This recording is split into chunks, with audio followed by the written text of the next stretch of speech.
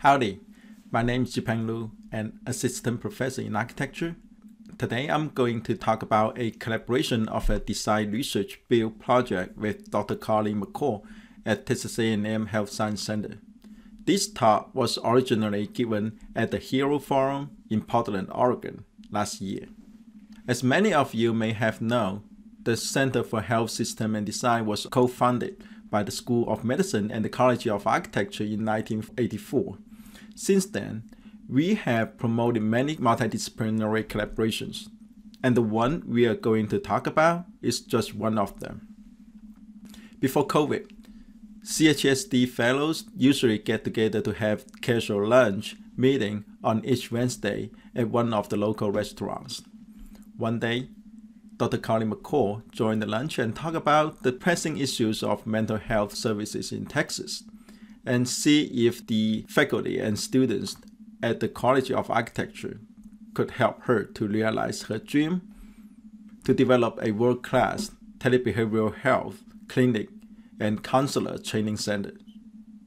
Carly runs the Texas A&M Telebehavioral Health Counseling Clinic, providing service to mental health patients within and beyond Brazos Valley. Her patients do not have to go to the clinic. Instead, they receive the counseling services through teleconference with the counselors. Carly is envisioning an open office setting with several soundproof booths for the new clinic to promote more interaction between the trainees and professors, and at the same time promote psychological well-being for the counselors. So Dr. Kirk Hamilton and myself, both of us at the meeting, thought this would be a great short project for both of our design studios, so we immediately jumped in. And the students first met with Carly at the programming section to identify the project goals and needs. Then we toured Carly's future office space. And this is the current telehealth counseling office. Then the students proposed a preliminary design to Carly and her staff, use gaming exercise to help generate better ideas about the space arrangement. After 3 weeks, during the final review, the student built the full-scale mock-ups at the Health Science Center building, allowing Carly and her staff to go inside and experience that. So this is one of the students' team's mock-up. And this is the proposed space arrangement with the booths in the clinic. And this shows the relationship between the telehealth booths and the open spaces. After the studio project in the summer of 2019, we further prototyped the booth and tested the size and the lighting inside. This is part of the undergrad student research work done by Zach Rowley. Now he's a graduate student in my design studio. Later, Carly got the funding to build a booth, and I have been helping to design and supervising the construction.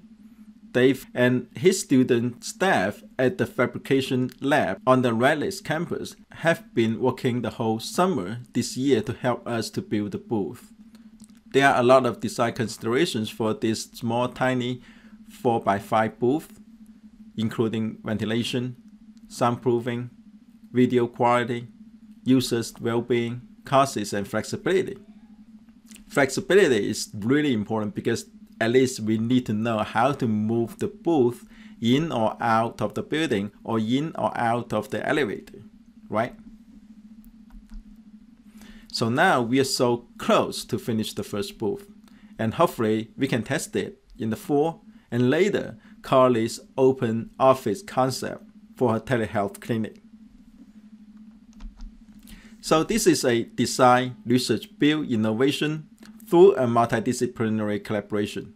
To us, the booth or the open office may not be a new idea, but to Carly, mental health professionals and educators, combining architecture, psychology, and telehealth counseling to build a world-class open office clinic and training center is a very novel concept. This has been a very rewarding experience, and we are so glad to be a part of that. Thank you.